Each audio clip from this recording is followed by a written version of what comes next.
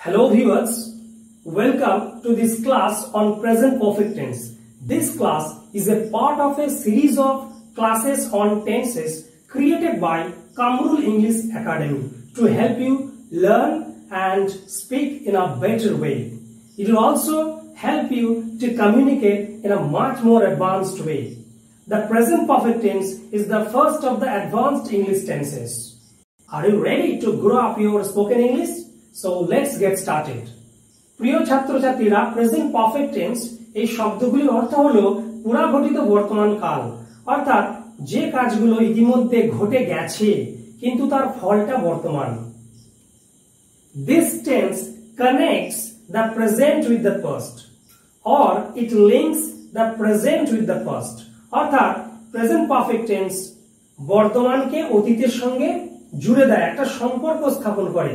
আমি একটি উদাহরণ দিচ্ছি, দেখো আমি ভাত খেয়েছি, তো আমার ভাত খাওয়া কাজটা একটু আগে শুরু হয়েছে এবং শেষ হয়ে গেছে। তাহলে একটু আগে যেহেতু শুরু হয়েছে অর্থাৎ সেটা অতীত ছিল কিন্তু তার ফলটা বর্তমানে রয়েছে। আমার ভাত খাওয়া হয়ে গেছে, এরপরে কি হয়েছে সেটা এখানে বলা নেই, অর্থাৎ এই ভাত খাওয়ার ফলটা, এই ভাত খাওয়া কাজের ফলটা এখনো বর্তমান, এর রেস বা গতি কিন্তু এখনো শেষ হয়ে যায়নি। তাহলে এটা কি করলো, বর্তমানকে অতীতের সঙ্গে জুড়ে দিল। দেখা যাক ব্যবহারের ক্ষেত্রগুলো। বর্তমানে কোনো কাজ সদ্য সমাপ্ত হয়েছে, অর্থাৎ সবেমাত্র হয়েছে, এইমাত্র হয়েছে, বা কাজটি আগে হয়েছে কিন্তু ফল এখনো বর্তমান, সেই সব ক্ষেত্রে প্রেজেন্ট পারফেক্ট টেন্স ইউজ করা হয়। এবারে বাংলায় থাকা একটা বাক্যকে আমরা কিভাবে চিনব যে সেটি প্রেজেন্ট পারফেক্ট টেন্সে রয়েছে? দেখা যাক সূত্র কি বলছে। বাংলা ক্রিয়াপদের শেষে এছি, আছো, এছে, এছেন যুক্ত থাকে। আমি একটু আগে একটা উদাহরণ দিলাম, আমি ভাত খেয়েছি, তো খেয়েছি ক্রিয়াপদ, এর সঙ্গে দেখো এছি যোগ আছে, এখানে এছি যোগ আছে। তাহলে আমরা বুঝতে পারছি বাক্যটি প্রেজেন্ট পারফেক্ট টেন্সে রয়েছে। Let's have a look at the structure of the tense. প্রথমে সাবজেক্ট বসবে, তারপরে হ্যাভ বা হ্যাজ এই দুটি অক্সিলারির মধ্যে যে কোনো একটি বসবে এবং শেষে যে ভার্ব থাকবে মেইন ভার্ব তার V3 অর্থাৎ পাস্ট পার্টিসিপল ফর্ম বসাতে হবে। বাক্যের মধ্যে যদি বাকি কিছু থাকে অর্থাৎ যদি অবজেক্ট থাকে বা আরো কিছু থাকে সেগুলো আমরা শেষে বসাবো। এবারে একটি উদাহরণের মাধ্যমে দেখে নেব এই স্ট্রাকচার কিভাবে এখানে কাজ করছে। তারা বাঘ দেখেছে, তো প্রথমে সাবজেক্ট যেহেতু বসে এখানে সাবজেক্টকে তারা, কারণ কাজটা এখানে তারা করছে, সাবজেক্ট আমি লিখেছি দে। এরপরে হ্যাভ বা হ্যাজ এর মধ্যে যে কোনো একটি বসবে। এখন প্রশ্ন, কোথায় হ্যাভ বসবে আর কোথায় হ্যাজ বসবে বুঝবো কি করে? আমি বলে দিচ্ছি। হ্যাভ মূলত ফার্স্ট পারসন, সেকেন্ড পারসন এবং থার্ড পারসন প্লুরাল সাবজেক্টের ক্ষেত্রে ব্যবহৃত হয়। তাহলে ফার্স্ট পারসন কোনগুলো? আমি, আমরা অর্থাৎ I R we. Second person কোনগুলো? ইউ। এই কটা বাদে বাকি যা কিছু সাবজেক্ট আছে সবই কিন্তু থার্ড পারসন। এবার থার্ড পারসন যদি প্লুরাল হয় তবেই কিন্তু হ্যাভ বসবে। থার্ড পারসন প্লুরাল কোনগুলো? দে। আমি যদি বলি দে পিপল, অর্থাৎ আমি, আমরা, তুমি, তোমার বাইরে যা কিছু একের বেশিকে বোঝাবে সেগুলো সবই পড়ে যাবে থার্ড পারসন প্লুরালের মধ্যে। তাহলে বাকি থাকলো কে? Third person singular number. Third person singular number subject বা কর্তার ক্ষেত্রে আমরা হ্যাজ ব্যবহার করব। এক্ষেত্রে দেখো দে যেহেতু থার্ড পারসন প্লুরাল সেহেতু আমি হ্যাভ বসিয়েছি, তাহলে হয়ে গেল হ্যাভ হ্যাজ। এরপর V3 অর্থাৎ ভার্বের পাস্ট পার্টিসিপল ফর্ম। এখানে ভার্ব কোনটি? দেখেছে, দেখা যাচ্ছে কি সি, তাহলে তার V3 করলে হবে সি, স, সিন। তাহলে V3 সিন বসিয়েছি। রেস্ট অর্থাৎ বাকি অংশ কি পড়ে রয়েছে? বাঘ, তাহলে এখানে লিখে দিয়েছি টাইগার। এই যে টেন্সটা আমরা এখানে লিখলাম এটি একটি হ্যাঁবাচক বাক্য, যাকে ইংরেজিতে বলা হয় অ্যাফার্মেটিভ অর পজিটিভ। এবারে এই বাক্যটি যদি নাবাচক আকারে থাকে অর্থাৎ তারা বাঘ দেখেনি যদি এমন থাকে তাহলে কি হবে? কিছুই নয়, এখানে যেহেতু এই না শব্দটা এসেছে আমরা অক্সিলারি ভার্ব হ্যাভ পেয়েছি, এরপর একটি নট লিখে দেব, তাহলেই আমার বাক্যটি নাবাচক হয়ে যাবে। তাহলে কি দাঁড়াবে? They have not seen tiger, তারা বাঘ দেখেনি। এটিকে বলা হচ্ছে নেগেটিভ বা নাবাচক। এবার এই বাক্যটিকে আমরা যদি প্রশ্নবোধক আকারে রাখি অর্থাৎ তারা কি বাঘ দেখেছে যদি এমন বলি তাহলে কি হবে, কিছুই নয়, যে অক্সিলারি ভার্বটা আমার প্রথমে ছিল সেই অক্সিলারি ভার্বটাকে আমি সাবজেক্টের আগে লিখে দেবো এবং শেষে কোশ্চেন মার্ক বসিয়ে দেবো। বাকি কারোর কিন্তু স্থান পরিবর্তন হয়নি। লক্ষ্য করে দেখো, দে হ্যাভ সিন টাইগার, এখানে হয়ে গেছে হ্যাভ দে সিন টাইগার, তারা কি বাঘ দেখেছে, এখানে প্রশ্ন করা বোঝাচ্ছে। তাহলে এটিকে ইংরেজিতে বলা হয় ইন্টারোগেটিভ সেন্টেন্স। এবারে আমরা আরো কিছু উদাহরণের মাধ্যমে দেখে নেব যে এই স্ট্রাকচার কিভাবে কাজ করছে এবং কোথায় হ্যাভ বা হ্যাজ ব্যবহৃত হচ্ছে।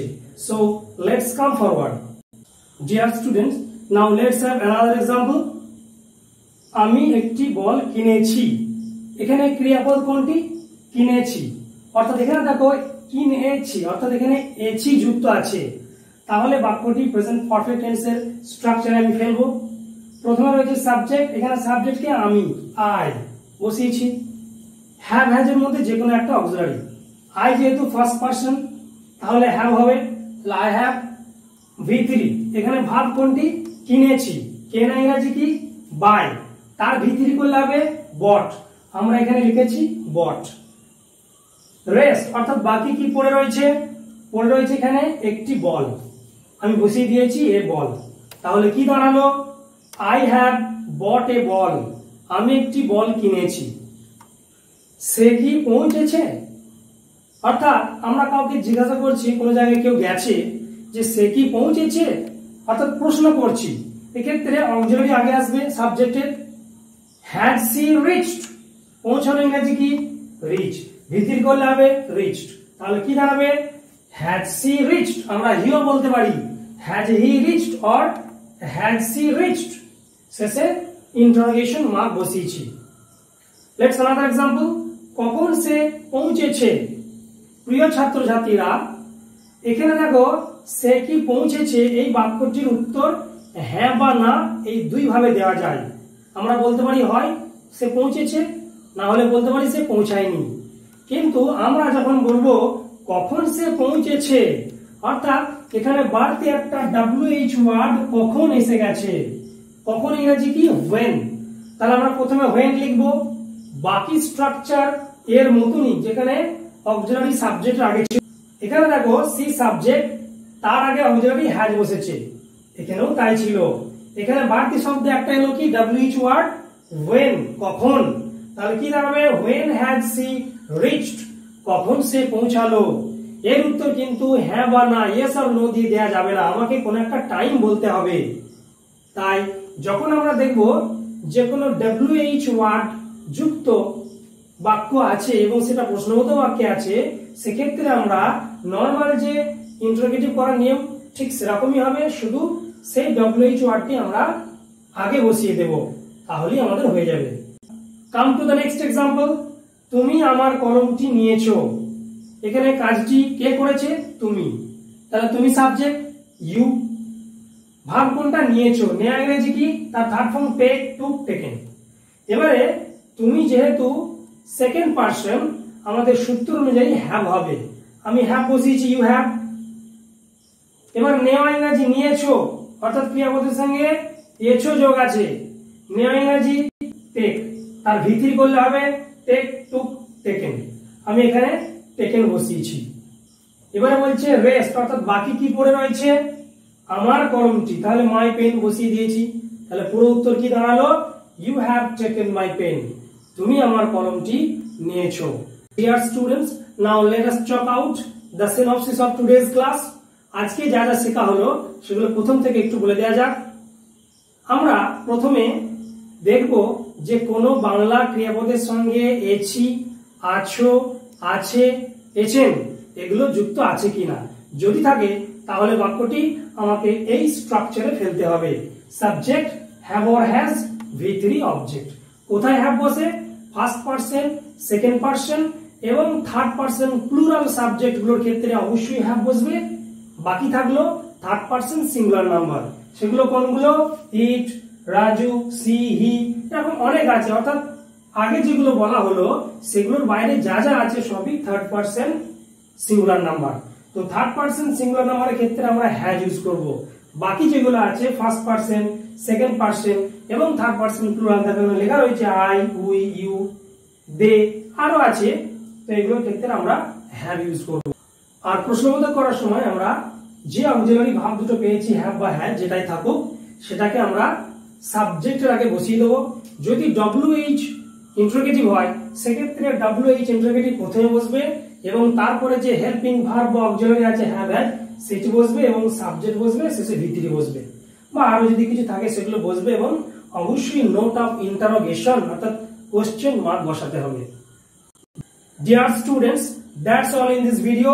If you have any questions or suggestions, please write in the comment section of this channel and do subscribe this channel for more videos and share this video to others so that others can learn and grow their spoken English.